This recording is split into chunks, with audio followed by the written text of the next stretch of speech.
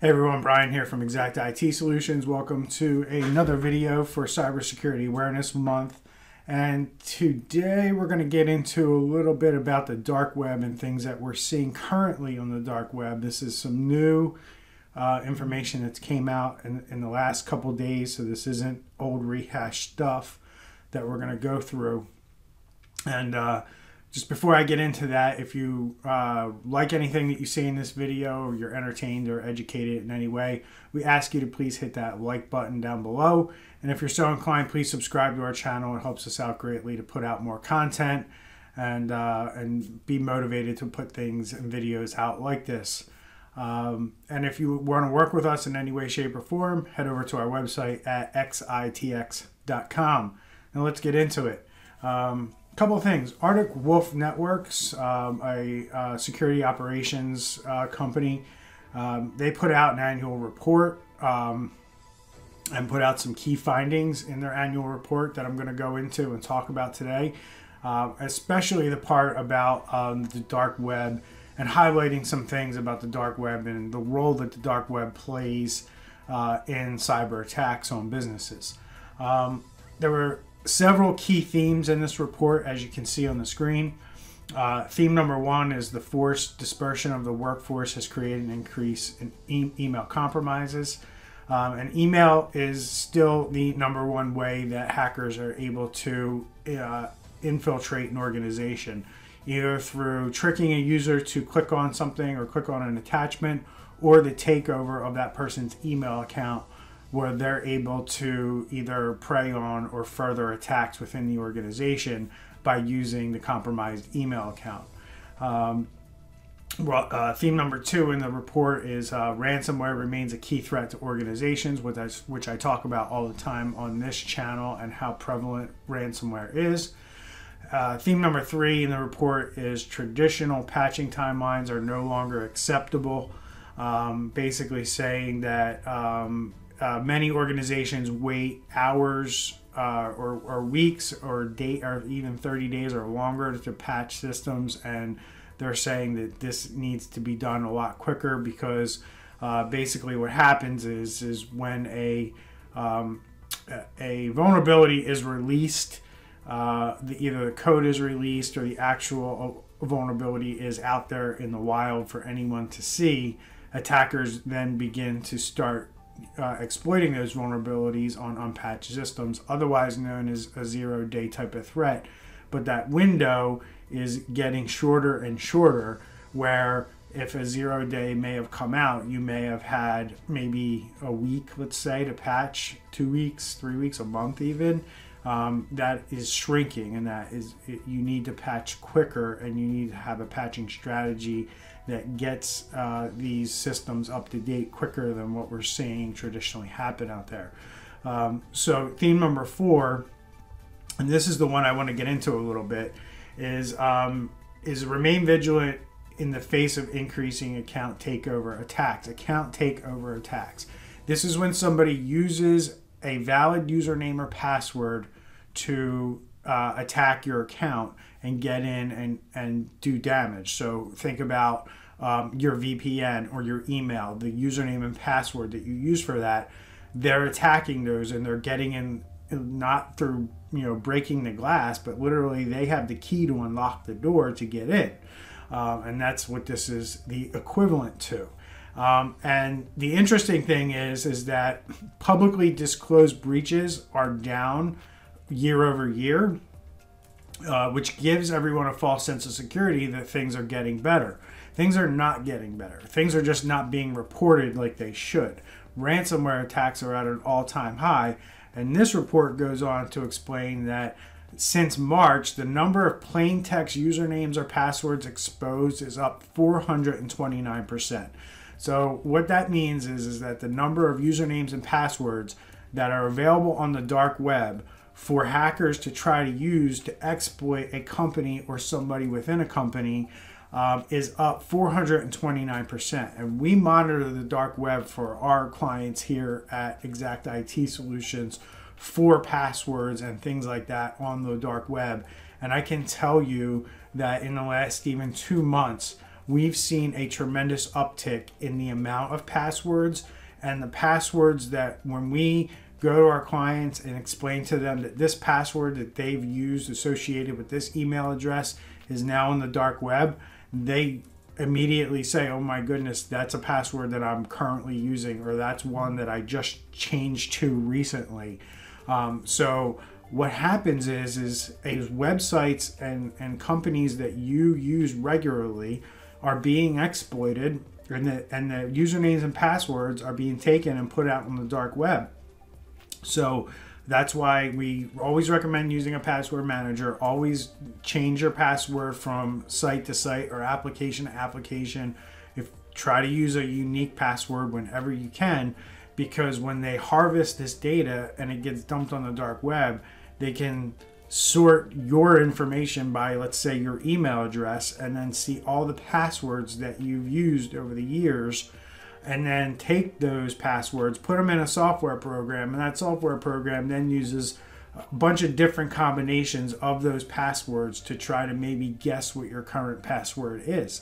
So if you're not changing it to something completely random, or you're reusing certain passwords like birth dates and favorite teams and pets names and stuff like that, you can still be vulnerable, because you might use a different variation of it, and then hackers use all these exploited websites and databases that they have at their disposal, and they try to figure out maybe you're using a different variation of this password or that password. So we always recommend use a password manager, a different unique password on every website that you use, because you don't know when a particular website is going to be hacked. And when that website does get hacked and they are able to get the password, then your information is now going to be on the dark web. Your passwords are going to be on the dark web. They're going to be for sale, and you're going to be in a lot of trouble if you continue to use that password across multiple sites, and especially if you use that password or a similar password to log into your work accounts and your email, etc. So we do see a massive uptick in what's going on the dark web, and we also see a massive uptick in the amount of ransomware attacks that are happening right now. And that brings me into my next article that I want to get into that hit yesterday, which was that ReVil. And if you watch these videos on my YouTube channel here, you know who ReVil is. And if you don't, ReVil is a Russian, supposedly state-sponsored hacking group. There's no hard proof that that's the case, but they do operate out of Russia. They are responsible for the ransomware as a service, the strain of Sodi no Kibi. I always get that wrong, so I wanted to look at it first before I said it. But they put, this is an interesting revelation on number one, this is another reason why businesses need to stop paying the ransom, because you're enabling these hackers to do ludicrous things like this. But they put $1 million of Bitcoin on a public forum. Basically, they deposited $1 million into a Bitcoin account. They put the Bitcoin address out there, and they basically said, we have $1 million out here that we want to pay to really good hackers and really good people that are good at one specific skill set, which is penetration testing. They want to bring in really smart people who are really good at penetration testing, and that means breaking down the front door. Typically, that is not a way that these hackers get into systems. Typically, they use some kind of phishing attempt or social engineering or some sort of trick to get into systems, unless there's like a really well-known exploit that's available to them. But basically what they're doing is they're saying, we want hackers that know how to bust down the front door on different devices. So anything that's connected to the internet could potentially be a door or a window into your network. That's why, this month with Cybersecurity Awareness Month, it's if if you connect it, protect it. And that's the idea here, is you want to protect these things from things like this happening. So they are investing $1 million of their stolen money that they've probably stolen from other businesses in the United States that have paid the ransom, and they're taking that money to go find more talent, to go bring in more hackers and people that are really good at penetration testing. And I got to tell you, the way that they're doing this and the way that they're putting this out there and the amount of money that they're potentially offering somebody, it makes it really enticing for somebody who is, let's say, on the good side of the cybersecurity team to want to look at this and go, wow, I can make a lot more money over there with my skill sets. It's scary because there's a lot of good people on the good side of cybersecurity. And I would just be concerned that those good people would be enticed by something like this to jump over to the other side and help a criminal group like ReVil further attacks on, businesses around the world. So, they just basically say here they deposited $1 million worth of Bitcoin on a Russian hacking forum on September 28th to move what's done as part of a public recruitment effort. And they basically say that the ransomware attacks obviously involve software that freezes computers, and they go into everything that ReVil has done. They used to run WannaCry, and now they are recruiting new expert hackers to carry out more attacks. To show off ReVil's capabilities, the group deposited 99 Bitcoin worth about $1 million to entice new hackers. For your peace of mind and confidence, we have made a deposit of $1 million US, the hackers reportedly said online.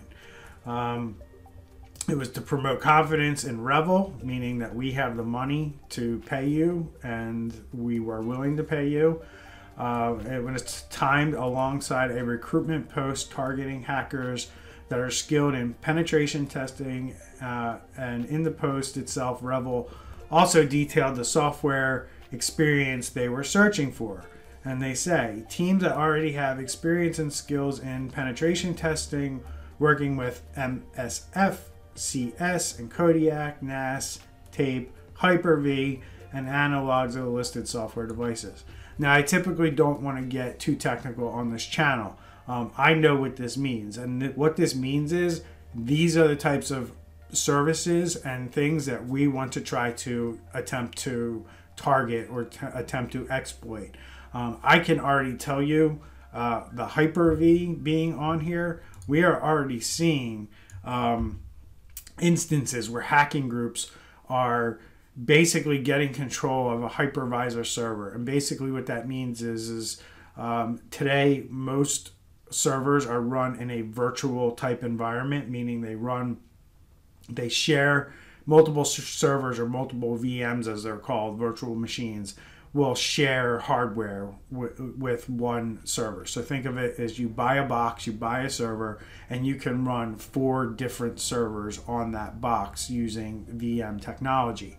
And what we're seeing is hackers are getting control of that hypervisor system, and they're installing their own VM on the system, which many companies are not even looking for yet. They're not in tune to this particular type of exploit, and it's really not an exploit. They're just taking advantage of weak security protocols, and companies don't have these hypervisor systems integrated with their security like they should. And hackers know this, and they're jumping on these systems. They're spinning up their own VMs that go completely undetected, and now this is a system that they own and control that's now part of your network, that your IT people didn't set up. They don't have their tools on. They don't have the ability to monitor, manage, and maintain it like the other systems that are part of your network. They come in, they install basically this computer, and it's the equivalent of basically coming in with their own computer and plugging it into your network, and then being able to use that computer to do various things and move laterally across your network. So I didn't want to get too technical on you. So if you have any questions about that, drop them in the comments below. I'm going to wrap it up here. I hope this gives you some insight on what's happening out there on the dark web. And I look forward to bringing you more information this month about cybersecurity and making you more cyber aware. Again, please like this this video if you learned anything or liked anything that I brought forth here. And please consider subscribing to our YouTube channel. It helps us out greatly. I will speak to you all soon. Have a great day.